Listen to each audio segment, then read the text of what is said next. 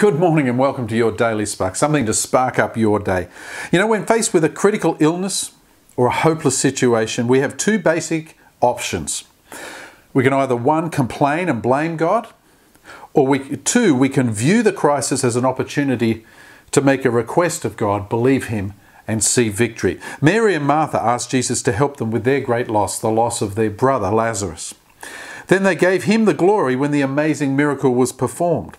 You see, raising their brother Lazarus from the dead was an incredible miracle, but Lazarus eventually died. The miracle wasn't really for him. It was to show the world the power of God.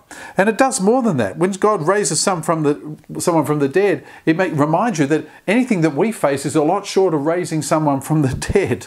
And turning to Him in a time of crisis, when knowing that He can be in control and He can make it happen, that's where we need to be as believers this day as we face our day's activities here. So I want to encourage you today. Jesus raised Lazarus from the dead. You don't think He can help you? Well, I think He can. But are you going to blame God? Are you going to say, God, it's your fault. God, why did you let this happen? God, it's not fair.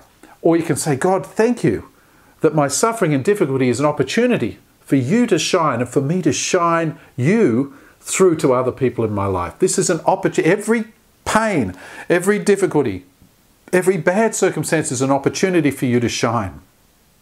So don't complain. Shine for Jesus today. We'll see you tomorrow on Sparks.